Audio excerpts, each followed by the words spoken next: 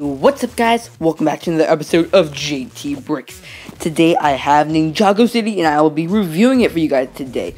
This set has over 4,000 pieces and is the 4th largest LEGO set ever made. And this set is so amazing and really nicely detailed. So let's have a look at the building itself. Alright, so this set comes with 16 minifigures and 1 robot, which is really awesome. My favorite figure is probably Coco.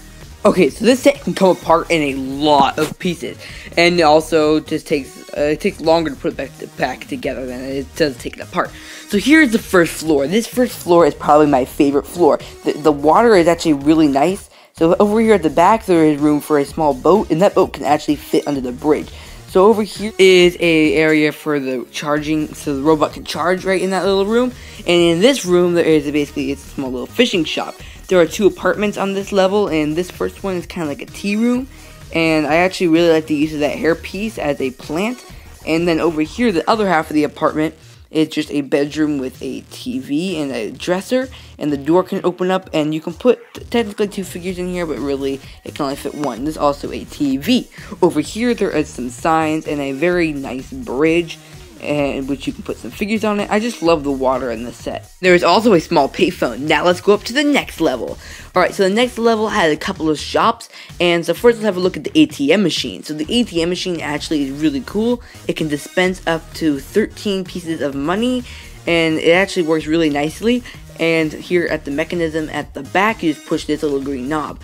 Over here there is a comic shop, and the comic shop is one of my favorite stores in this set. So this little roof can come off, and in here there is some little toys and stuff, and there's also a reference to Lego Movie, and this is that cat poster, which is actually really cool. Inside the comic shop there are some action figures, and there is a place for the guy to stand. There also are some comics, and there are some collector cards, and there's also some references to other Lego themes.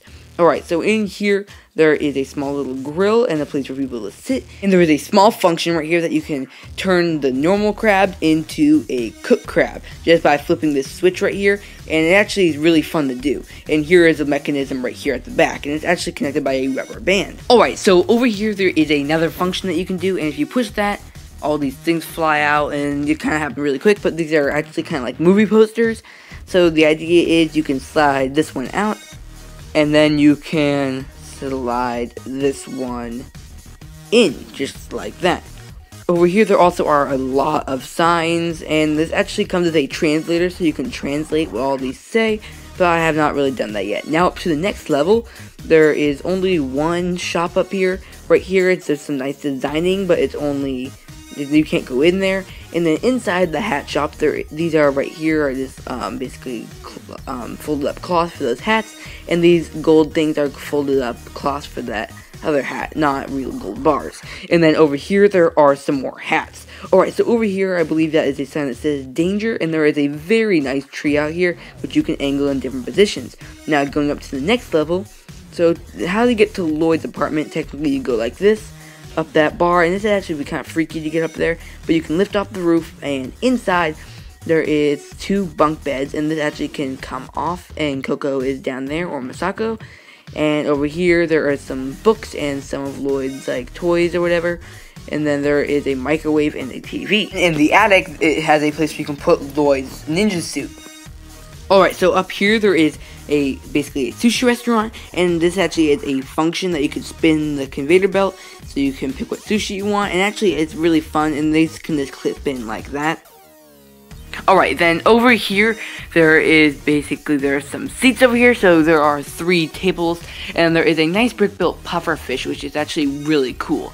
And then over here, moving on to the back, there is the last part of the elevator, which is actually the smallest section, I'm pretty sure, of the elevator in this whole set. And then over here there is a small little green building, and this can come off, and inside of it there is a small little chef hat, and then there also is a beard to put, or a mustache to put on that guy as a disguise. Alright, so here is a small little green building, so you can take off the roof, and inside is a small little bathroom with a toilet. Well, thank you guys so much for watching this video. I really hope you guys enjoyed it. Write in the comments below what floor is your favorite. My floor is probably the first floor, the old world. Well, don't forget to check out all my videos from JT Bricks. See you guys next time.